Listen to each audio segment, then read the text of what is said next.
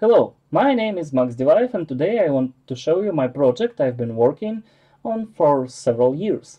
This is a Pi-KVM, the Raspberry Pi based KVM over IP. Perhaps you may have already seen other similar projects, but I can probably say that my implementation is the most advanced.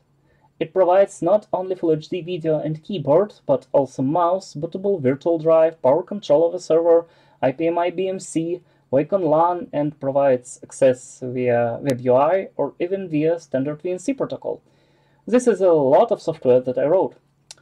The basic idea is very simple. The Raspberry Pi 4 or 0 has an USB OTG port.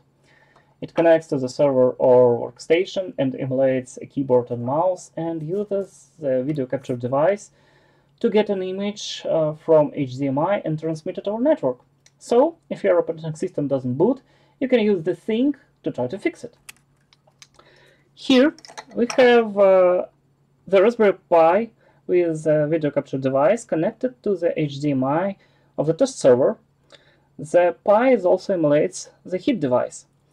And these small boards with several chip parts allows you to manage the server power, turn it on, off, restart, and view the power LED status or disk activity. It's connected to the Pi and regular ATX pins on motherboard instead of buttons, but you can connect it in parallel to the buttons and the LEDs, of course. And this is a USB splitter cable. It requires to split the power lines and data lines of Raspberry Pi's USB-C. One side plug it into the Pi, the other side with only data lines to the server, here, and this one goes to the power supply, and that's all. It's simple and can be made from any cables in 10 minutes. If you connect the USB-C directly to the server and power the Pi using GPIO pins, the power from the USB will go to the motherboard. Some motherboards will not boot because of this. Okay, let's see how it works. Pi-KVM provides a pretty web interface for managing the server. Let's log in and let's click the power button, remotely of course. As you can see, the fan is working and BIOS booting.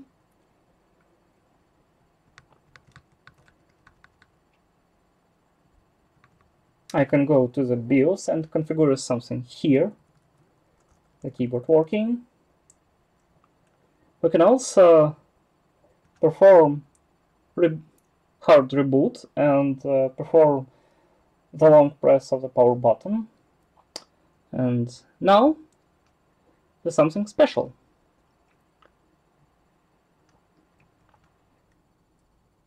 We can connect a virtual CD-ROM that is emulated by Pi-KVM and even install the operating system within.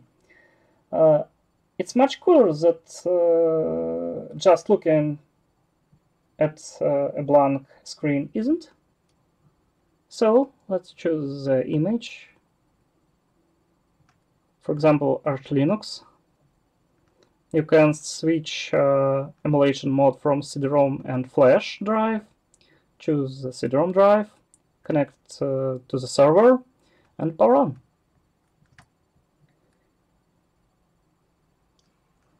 Booting again.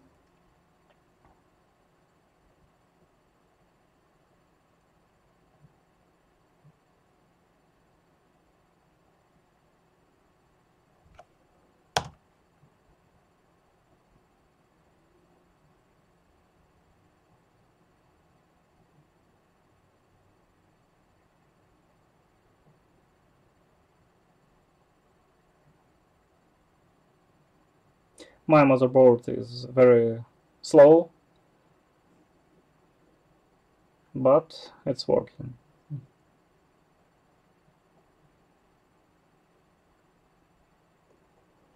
Here, the video mode is switching to the widest, to HD, and it's booting.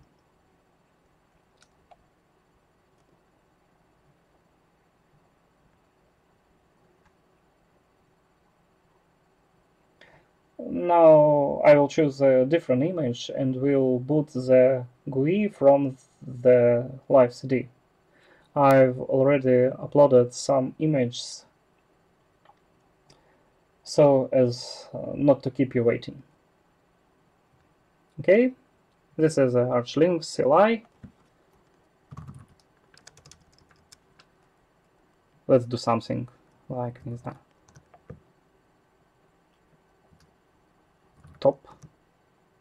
Top is working. Remove rootfs.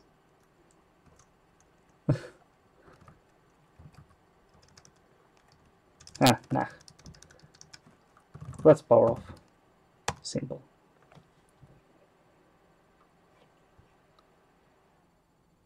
Okay. Disconnecting drive. Choosing the Knoppix. Choosing CD-ROM.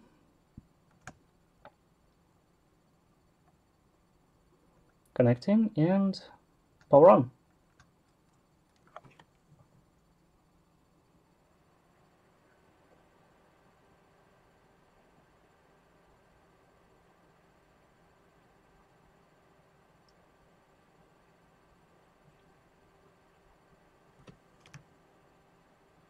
Old image for old motherboard, but Pi-KVM is also perfectly working with a modern motherboard with UEFI BIOS.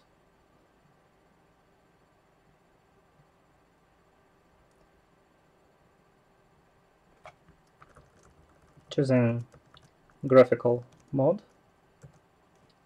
starting X server.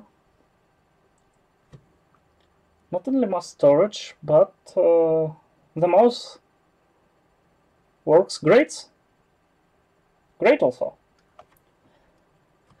Now the hard part. You can integrate Pi-KVM into your network infrastructure and use IPMI to manage the server. For example, IPMI tool. Getting status, power off, using long press button. And voila. If you don't have enough of a web interface, you can use the regular VNC.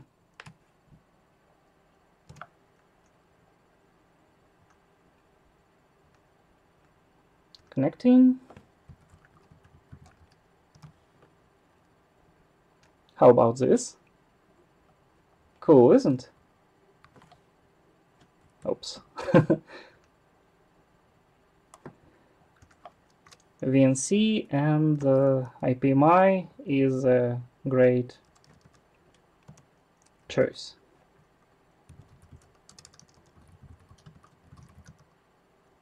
Reset. BIOS and VNC. Very, very cool, I think.